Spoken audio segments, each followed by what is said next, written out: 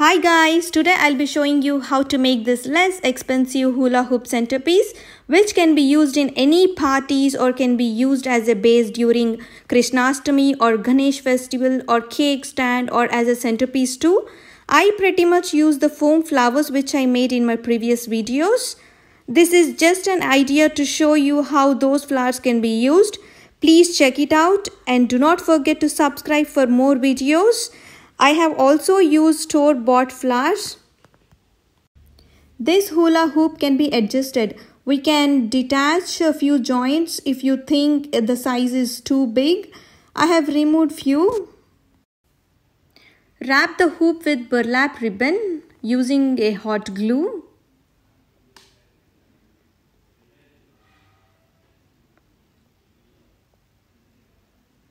I have ran out of burlap ribbon, so I will use the space to be on the top of the base and join them together so that I can decorate that part and cover it with flowers. I'm going to use this wooden tray as a base for the hoop to stand on. Now I'm going to tape the hoops together. Don't worry, this part is going to be covered with flowers.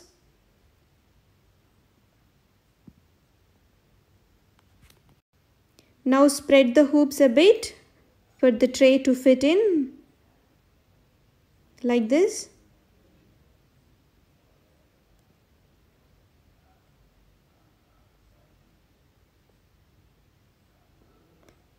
Glue the hoops to the wooden tray.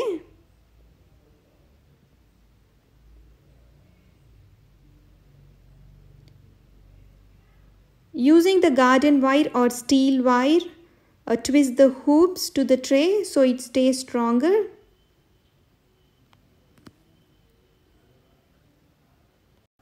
Now place the hoop on the table to work on it.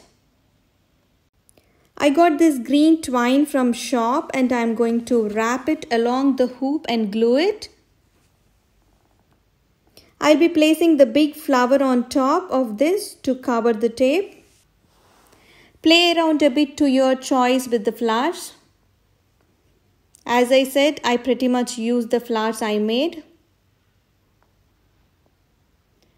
Beautiful centerpiece is ready. Hope you like this video and thanks for watching.